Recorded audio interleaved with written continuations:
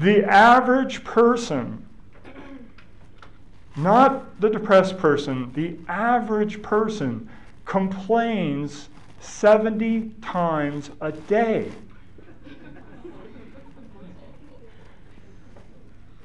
Guess how many negative thoughts? Guess how many negative thoughts we have in a given day? Guess. Come on, this is class participation. I heard 150, 400.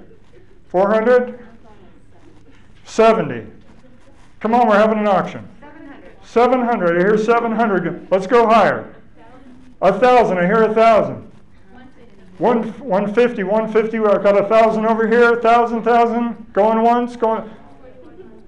I'll give you a hint. It's higher. 1,238.7. Are you from the accounting department?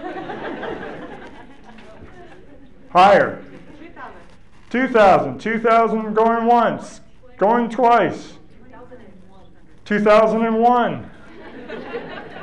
A Space Odyssey. 2,500. 2,500 higher. 5,000 higher. 10,000. I hear 10,000. Somebody asked me when I did this presentation before. When I did this presentation before, she said 400 times an hour. When I gave the presentation before, that was the highest bidder. I said, you're in the neighborhood, kind of. The average person has 45,000 negative thoughts in a day. What do you classify as a negative thought? Like the same thought over and Because over. we're thinking we don't have that many thoughts today. Thank you. Thank you. Yeah, no, thank you for illustrating the point. Thank you for illustrating the point, because she's going, I don't remember having 45,000 negative thoughts yesterday, but the average person has approximately one thought per waking moment of a given day. One thought per second.